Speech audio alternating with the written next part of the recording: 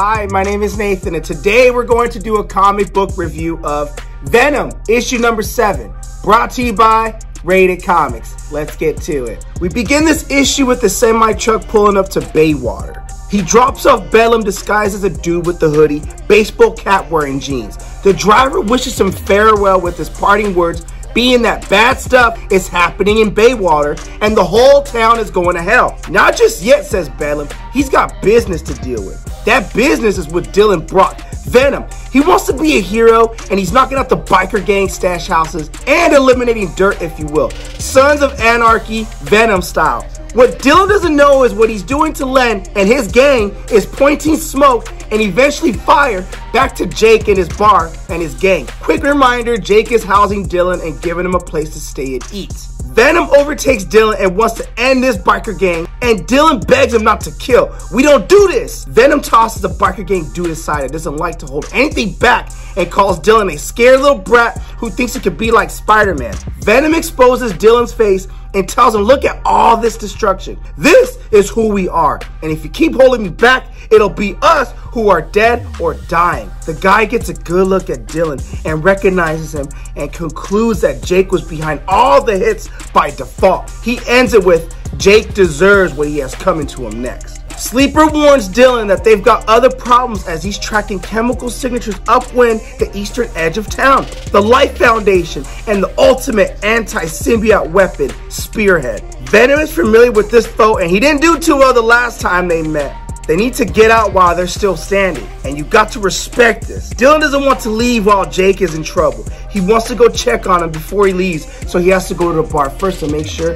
Jake is all right. Sleeper leaves to slow down the Life Foundation while they do their thing, and he'll track them down because Venom has a scent of old socks. Is that a teenager reference? I suppose so. At the bar, Len and his gang have a face-off with Jake and his gang. Jake tells Len that no one is trying to be a hero and he just wants to keep what's his. No more bloodshed needs to be shed. Len tells Jake his side of the dilemma. Word is some alien is tearing up my stuff all over town. He can't tell his business associates that because it leaves him exposed and they won't believe him. So he's got to give him something, and that something or someone is Jake because his associates will buy that. Len wants to tell his associates that it was the Renegade gang who hit up the stash houses. Now he has Jake's head on the pike to show for it. Things will go back to normal. Guns get drawn out, and Jake puts his hand out saying that he's seen enough blood and we're gonna go old school.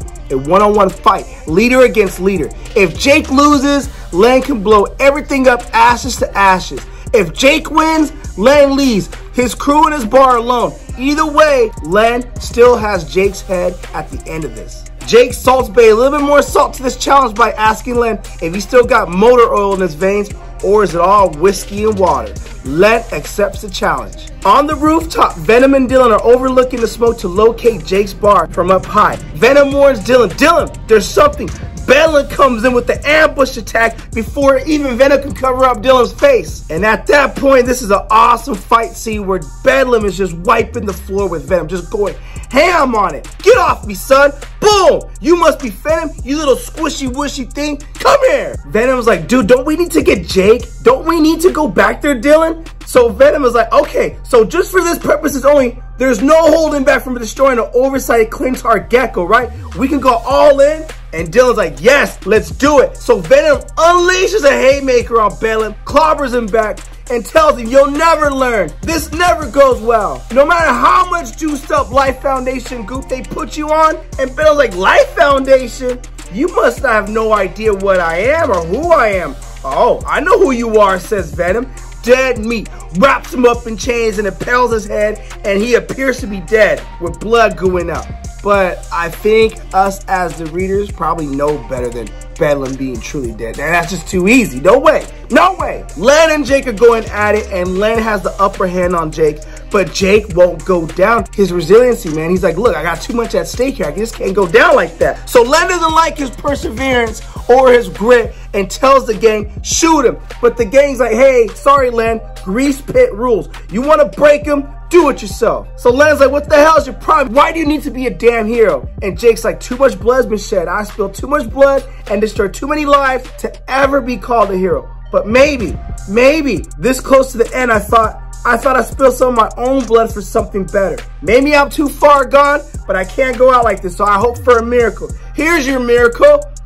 Shoots him in the head. Jake goes down, letting his gang unleash hellfire on Jake and the gang and the boys, and just fire goes up. Dylan sees that. Before he can go do anything about it, Bedlam comes in from behind and just says, "You ain't going nowhere, son." Bedlam gets the upper hand and puts Venom in submission along with Dylan. Dylan's like, "Oh, what are you doing?" And Bedlam's like, "Not so bad. You think you killed me? You think I am soft and squishy like you in the middle?" Even Dylan's like, "Oh my God, what are you?" "Bedlam is my name. See, we can snap you like a twig if we wanted to, Venom. We are a king in black. But no, we want to make you stronger, don't we?" This is calling back to Meridius and what he did in issue number 5. And pain makes you stronger, doesn't it? Survive and come back to us and look upon my face, boy. And he exposes himself as Dylan Brock's father, Eddie Brock. Is this what Eddie's been up to all this time? I don't know. And that's where we end this issue. If you dig the fight scenes, you'll love Venom issue number 7. The art is gangster as it captures every punch,